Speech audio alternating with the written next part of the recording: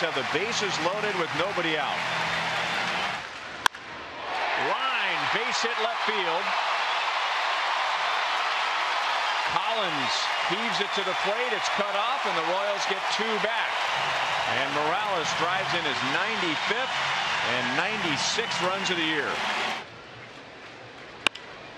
Off the knuckles and down for a base hit. So he's without a home run so far, trying to homer in 3 straight games, but he has 2 hits, and the Royals have 2 on with 1 out. And Kendrys Morales has a 3-hit game.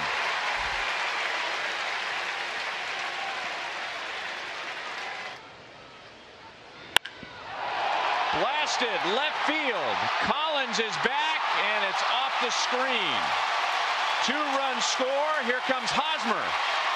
Relay to the plate. Hosmer is going to be out. That's out number 1. Morales drives in 2 more, and the Royals lead 13-7.